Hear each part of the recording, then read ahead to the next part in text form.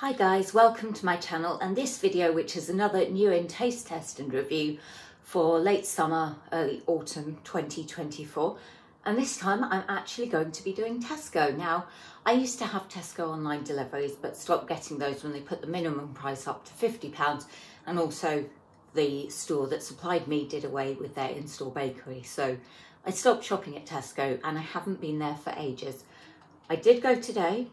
I did pick up 10 items, some of which are definitely new, some of which may or may not be new, but they are all new to me. So I'm going to have them, and I'm going to begin with one of these peach and almond Danish pastries from the in-store bakery. Flaky pastry filled with caramel custard, topped with chunky peach and flaked almonds. I mean, it's a decent size. You've got the layers in the pastry.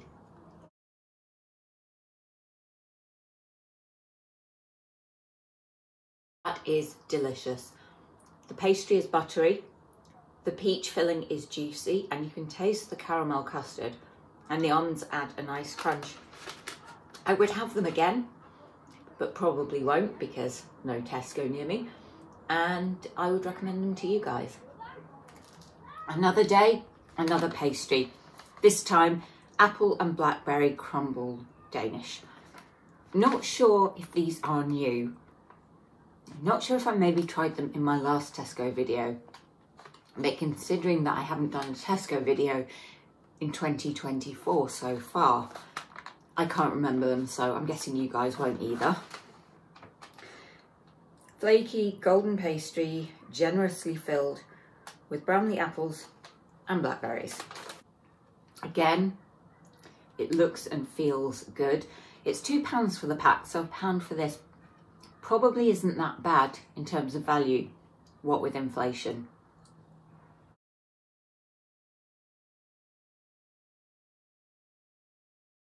I know I just got a bit that was mostly pastry there, but with yesterday's, even that had a lot of flavour.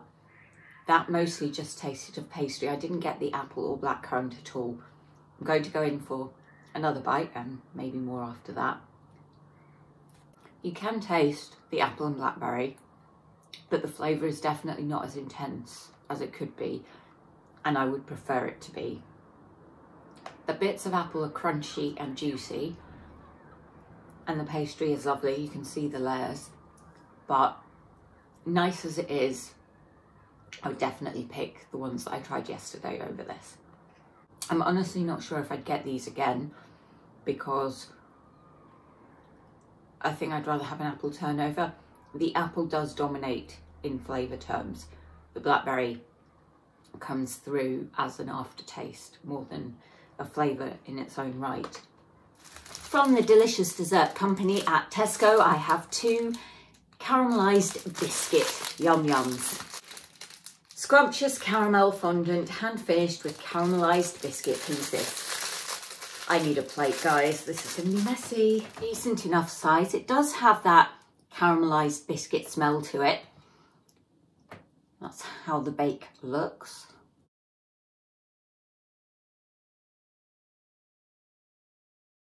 It is nice. I wouldn't mind it being a bit lighter. It's quite a dense bake, but it's got a nice, sweet, fluffy flavour.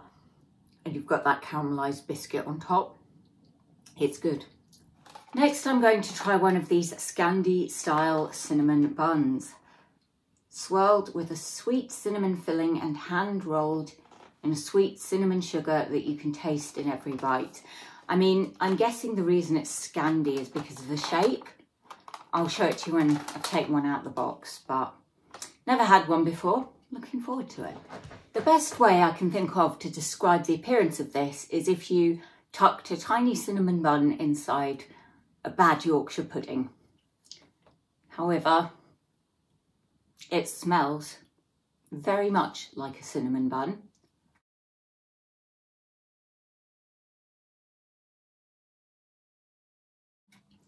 Interesting. It's a lot chewier than I was expecting. It's not as dense as a lot of cinnamon buns, and that sweet cinnamon flavour is delicious. I like it, but I don't love it. And I think I prefer an ordinary cinnamon bun to this Scandi take on it, or at least Tesco's version of a Scandi take on it. So not one I'd recommend to you guys. Tesco Millionaire's Mini Bites. Clusters of caramel, shortcake and digestive biscuits with crisped rice covered in milk chocolate. Sounds good to me. I mean, they're a decent enough size. The vibe I'm getting is very much toffee crisp rather than Millionaires, but we'll see.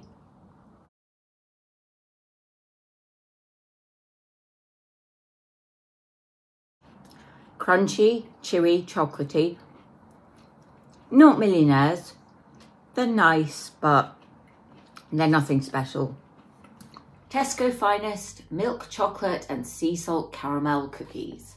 Indulgent, all butter, salted caramel flavour cookies packed full of Belgian milk chocolate chunks, caramel fudge pieces and sea salt.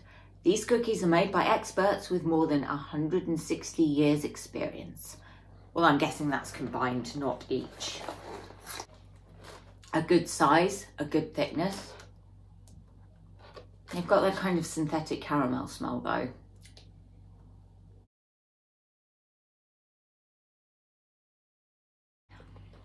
The caramel flavour is very subtle. It's a nice buttery cookie. It's got a slightly odd texture, partly chewy, partly crunchy. I'm not sure. The chunks are a decent size and there are plenty of them. I like them, I don't love them, but I might have them again. For once, I'm just not sure. There's going to be a fair bit of chocolate in this video and I'm kicking off with this chocolate bar. Milk chocolate with caramel flakes with almonds, crunchy cereals and salt. These squares are big. I was not expecting them to be that size. You can see the texture there.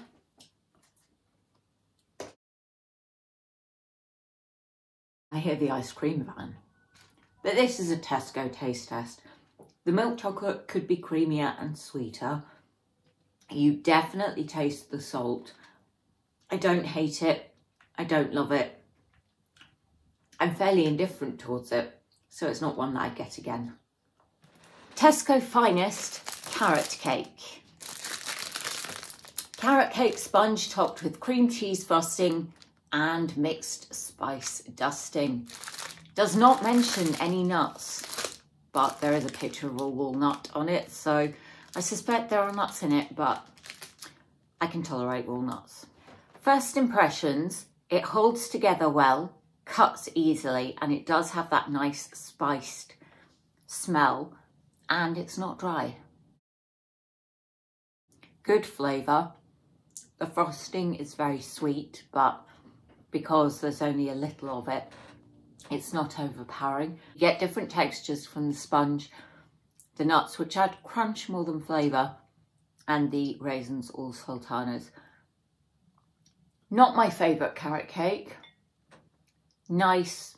I wouldn't get it again though. I wouldn't say it's an amazing carrot cake. I prefer a bit less of a spiced flavour. No nuts and more carrot. 2 more chocolate bars. Don't think this one is new in, but it sounded good, so I got it. My channel, my video, my choice. Biscuit and raisin, pecan and honeycomb. So this is milk chocolate with raisins and biscuits. And this one is milk chocolate with caramelised pecan nuts and honeycomb pieces. So I'm going to try this one first. Packed with biscuit and raisin.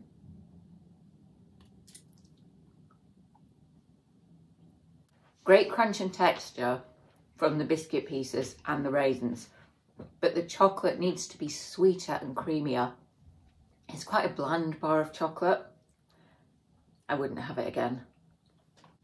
Let's see what I make of this one. So again, pretty chunky. That is a very large nut. The honeycomb and caramelised nuts add sweetness, which this needs.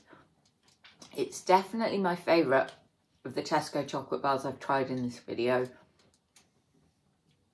If there was a Tesco near me, it's one that I might get again because it's not a flavour you can find that often. Yeah, I like this one a lot. I'm going to finish this video off with some ice cream. This is the Tesco Caramel Fully Loaded Ice Cream, described as caramel flavour ice cream with salted caramel ripple. Tesco version of my favourite flavour of Ben & Jerry's. This has been out of the freezer for about 5 minutes, so I'm hoping it's long enough. I mean, it's still quite solid, but I will not be beaten. So you can see there's a chunk of a caramel cup there. Doesn't taste anything like caramel chew chew. The ice cream could be creamier. The caramel swirl is nice, but the flavour is not as intense as I would expect. And I'll see if I can dig out a bit with a caramel cup. The caramel inside the cup is quite chewy, whereas with Ben & Jerry's, it's runnier. I wouldn't get this again. I'd pay more for the brand that I love. Well guys, that rounds off this video. As ever, thank you so much for watching. Do take care, and I hope that you'll come back for the next video. Bye.